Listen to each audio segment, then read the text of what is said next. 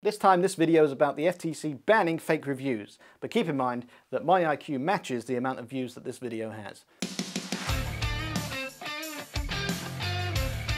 Hello players, welcome to Sexy Tech. Everyone is welcome, all faces, all ages. Well, not all ages, we're better than Dr. Disrespect. Yes, the only tech news show too sexy for the algorithm. Algorithm is the former president's DJ name. My stage name can be found on my OnlyFans. I'm your tech jester, Buzz Stringer, and it's good news this time.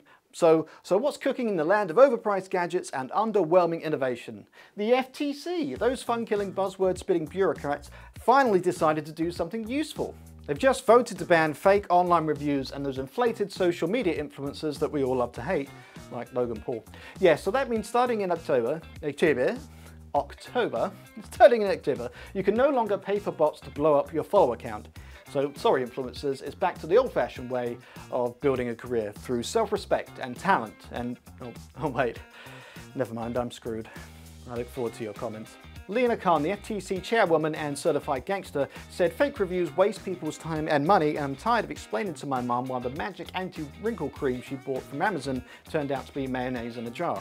Well, she didn't exactly say that, but you get the point. Now this ban is a big deal, the kind of big deal that makes YouTube's new policy on unskippable ads look like child's play. Amazon, the granddaddy pimp of all things e-commerce, is probably sweating Ring cameras right now. Before this, Amazon sued 10,000 Facebook group admins for fake reviews. That's a lot of fake reviews, and that's just the ones that they found. If the FTC finds fake reviews, they'll start handing out fines like Oprah hands out cars. You get a fine, and you get a fine, and everyone gets a fine. Speaking of fines, you're looking fine. But if you're running one of those sketchy sites with hundreds of thousands of fake reviews, you better hope you've got a Scrooge McDuck vault to swim in, because those penalties could come down on you faster than Logan Paul's dignity when he creates another crypto scam. I look forward to your comments. That's two Logan Paul things in one video.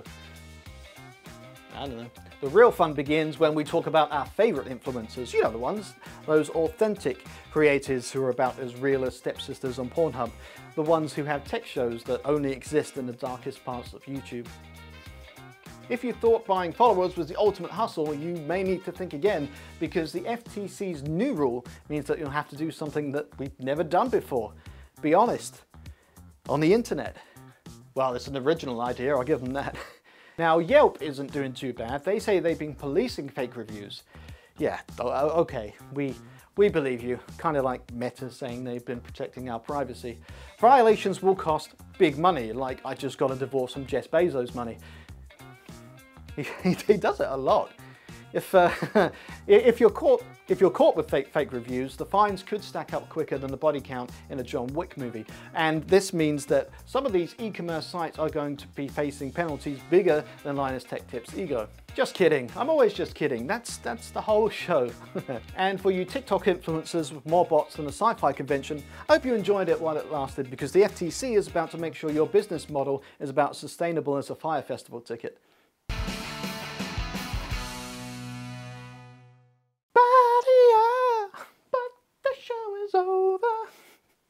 If you're not subscribed yet, do it and come back for round 2. It's always just as fun, or just as bad.